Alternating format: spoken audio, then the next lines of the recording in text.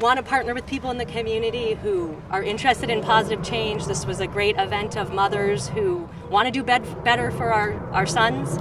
We are both mothers of sons, and we're committed to leaving them with a better world than the one we inherited. Amen.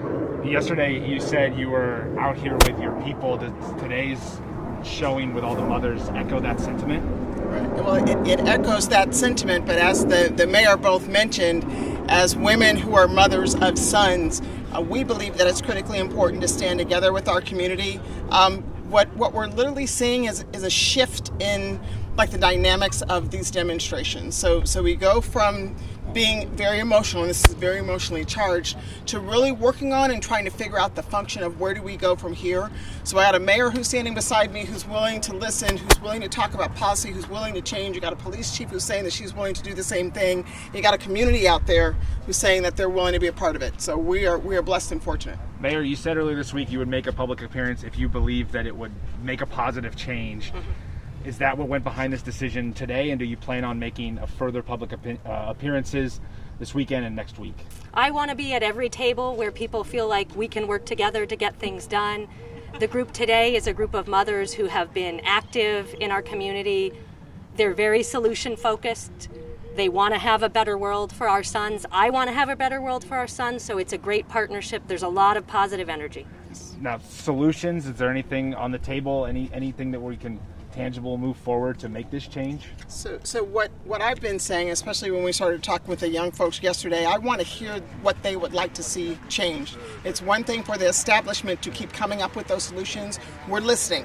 And what we need is those solutions to come to us, so the mayor and I, as well as council and other law enforcement agencies across the valley and across the country, can really look at what is being required so that we can make those adjustments. But we are committed to doing that, and the mayor is standing here with me being committed to doing that also. What was that moment like going on stage with those other mothers, and what was that moment like for you yesterday marching along with people? So if I can say this is where we're supposed to be.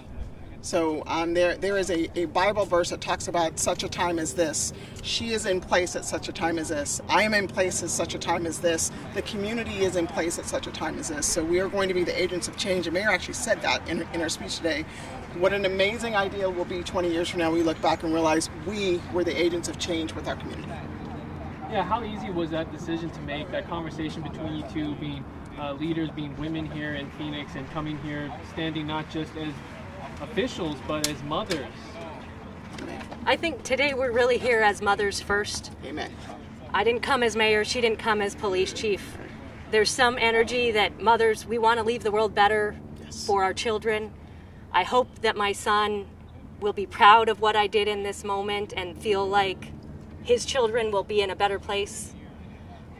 It's a great moment of potential right now, and we're blessed to be here. So, and then for me, you all know my son is all over social media anyway. Hi, Alan. Hi, Cody out there. When your child says that they are proud of you, that means that you're leaving an imprint that's going to last forever. So the mayor and I are going to have to run to the EOC. So thank y'all so much for this opportunity. Thank you.